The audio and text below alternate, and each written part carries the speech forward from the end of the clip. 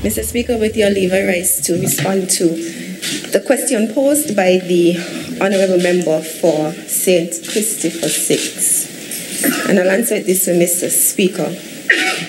From the inception, the government rolled out an effective education program on COVID-19. Mr. Speaker, the task force would have gotten into action very early and began a series of consultations with various groups and organizations educating the general public about COVID-19. Mr. Speaker, we've also had the weekly NEOC briefings, which were used as an educational tool as well. And week after week, Mr. Speaker, the task force would have spoken to the non-pharmaceutical measures of your hand sanitizing, your face masks, and social distances, and they kept the public informed of the importance of keeping these measures in place until we were able to see the light in terms of a vaccine. And I must say that the successes that we have had thus far as it relates to COVID-19 were due in part to the education as well as persons following the measures outlined in the educational programs, and they continue to follow those as well.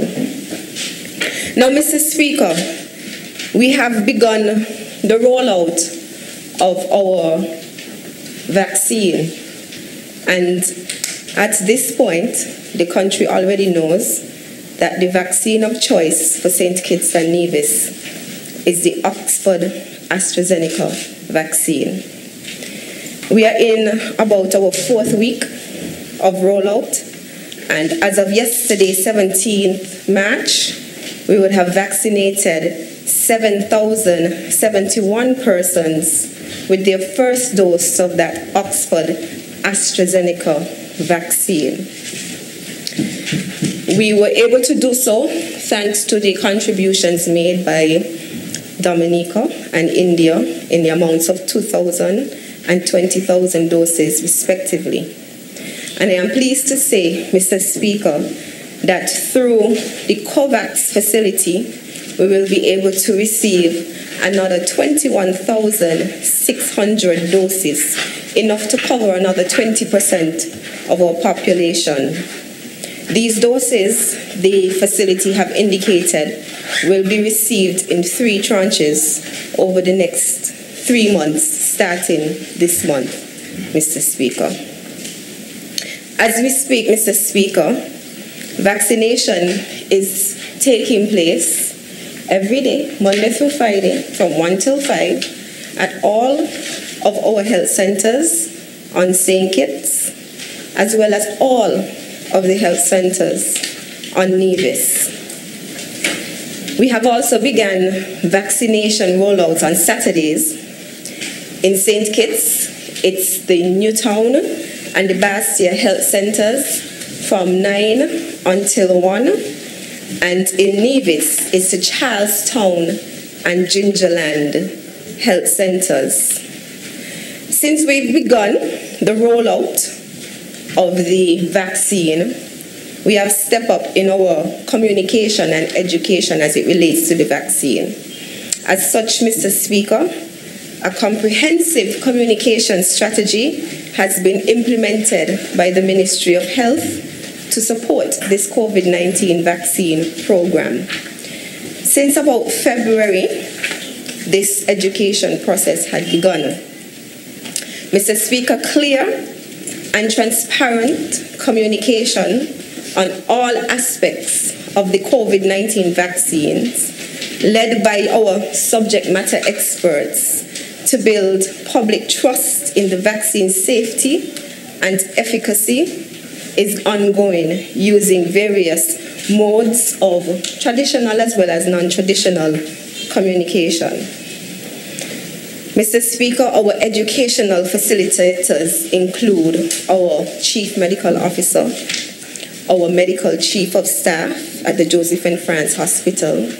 They are accompanied by other doctors within the public health system, as well as the Ministry of Health Promotion Unit, who are also assisting in this vein.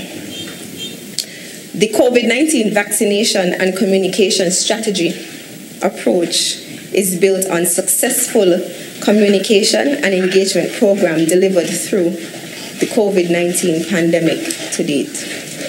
Mr. Speaker, the goal of this communication strategy is to increase the level of acceptance and build confidence in the safety and efficacy of the COVID-19 vaccines by the general public.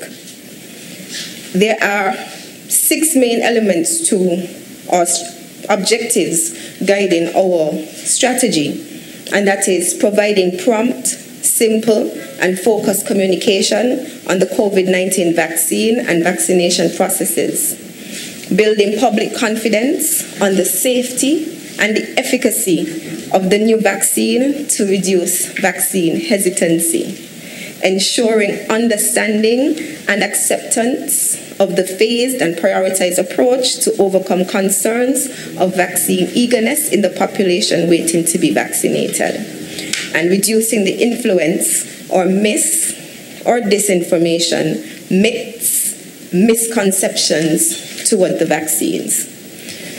The content of the COVID-19 vaccine communication plan is reaching a wide cross-section of the Federation, sensitizing and educating individuals, families, organizations, and communities, both on St. Kitts and Nevis.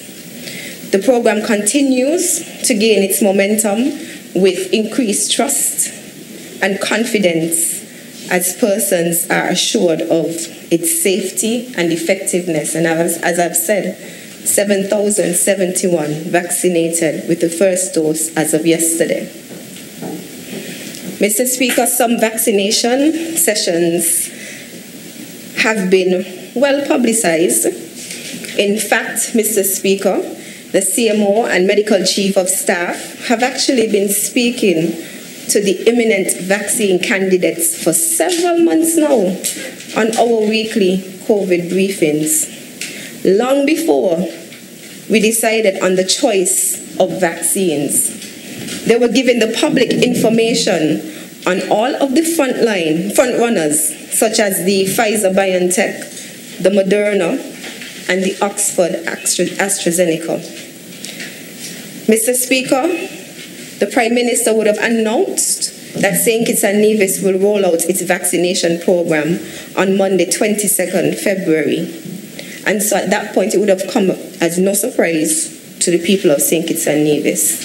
Subsequently, I made an announcement on national radio and television to inform the citizens and residents of the rollout program. And then on Monday, February 22nd, 2021, we had an extremely successful and well patronized and publicized launch of our vaccination program at the Newtown Health Center. We saw a broad cross-section of persons from the community, including our frontline workers, members of cabinet, even the clergy, being vaccinated that day. Mr. Speaker, there have been educational sessions on leadership matters. The NEAC Task Force held a COVID-19 consultation on the 23rd of February, and this included a large gathering at Ross Universities with stakeholders such as the Chamber of Industry and Commerce, Rotary, Christian Council, Evangelical Association, and that was streamed live as well, Mr. Speaker. Our competent and proficient educators have engaged in sensitization sessions with employees from such organizations as ECCB, SCASPA, police, the taxi tour operators, hotels, businesses. Sessions will continue and are continuing every single day, Mr. Speaker. Mr. Speaker, we've also gone into the communities to bring the message out. I was joined by Dr. Wilkinson to engage persons within my constituency even on an educational session at Bronte Welch Primary as well as St. Johnson Community Centre. And we have also had sessions in McKnight Community Centre, St. Paul's Community Centre, and we should be having one this evening at Artley's Community Centre, on Monday in Old Road Community Centre. And on top of that, Mr. Speaker, we have now evolved to the point where after these vaccination information sessions, we are also allowing persons to be vaccinated on site. So once you've had the information session, you understand what is being required, you will then be able to be vaccinated immediately following those information sessions. And so it is ongoing, Mr. Speaker, as we try to reach our target of 70%. And I would like to continue to encourage all of our honourable members within these hallowed halls to do their part to sensitize the people with whom they come in contact with, their constituents, for those of us who are parliamentary representatives, to go out and get the vaccine. As I've said, it is the Oxford AstraZeneca vaccine, which is a 2-dose vaccine. We will continue to educate and sensitize the public, and we will continue to do our part to make sure we're able to do whatever it takes to be rid of the effects of COVID-19 on our population. I hope that would have answered the questions. May it please you, Mr. Speaker.